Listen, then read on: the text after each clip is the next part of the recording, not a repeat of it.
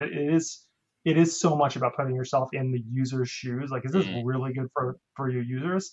And if the answer is yes, that's a great indicator right there. But if the yeah. answer is like, I don't feel like our content of this type is that good, or, you know, this is like, it's an investment to get to that level of like really kind of, building that level of authority and believability with an audience. When people come to the space, they get bogged down in the SEO of it and the metrics of it and all that sort of stuff, and forget that the foundation, the baseline is in serving through your content. And when you serve through your content, then you're going to have people coming back to the site where and this might be a metric that AdThrive uses, I'm not sure, is like where you see how many people are coming directly to the site or returning to the site and time on page and all these sorts of things. Yep. Where it's like, those are things like the foundation is the content, and then those things will come. Don't focus on those things and how do I get there? It all leads back to all those roads lead back to the baseline of the content. So, and that's also Exactly. the answer for getting the bigger media buyers on your site too, right? Because of the engaged audience. Exactly. And then you start thinking about it from an advertiser perspective. It's like, we work with 4,000 sites now, so advertisers aren't typically looking at all 4,000 and picking and choosing which ones they like. But people look and people think about things. And if they know, I go to a lot of meetings with advertisers and they're like, oh my God, like, you work with so-and-so website? And we're like, yeah. And they're like, that's great. I love it. And like, advertisers are real people too.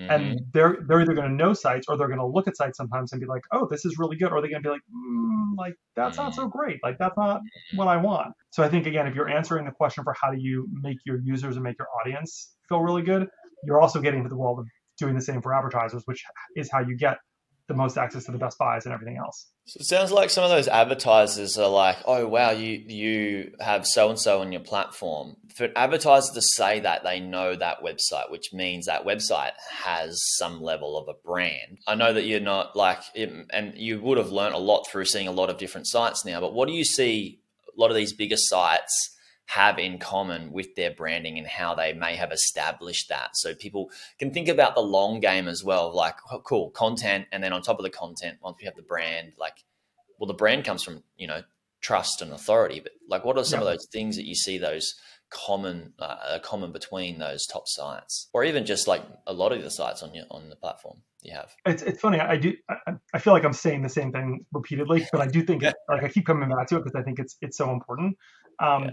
We even have like a number of small sites that within their super small kind of niche vertical, like, they built a brand there and they're like believable there and they are trustworthy there. I was looking for a new dishwasher recently, and like, one of our sites happens to have like really excellent reviews of like home appliances, and I was on it all the time.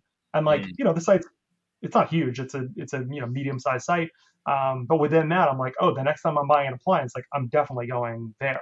So I Cool. think, you can do it at almost any scale or size, where it does matter. It's about that resonance. It's about answering questions. It's about making the user feel like their needs were really met. And to your point, like, that gets back to like, how much direct traffic do you have and things, because now, like, I'll just type in the name of the site because I remember it because it's really Yeah. good.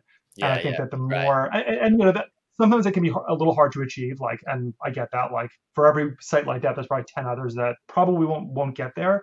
But still, like, when users are coming back to it from search or from other channels, if they really are kind of hitting those points and serving the audience, I feel like that gets to how you build a brand, is you build a repeatable, believable system that, system's the wrong word, but like, experience for your audience. So they're like, I know when I need X, I go to this website.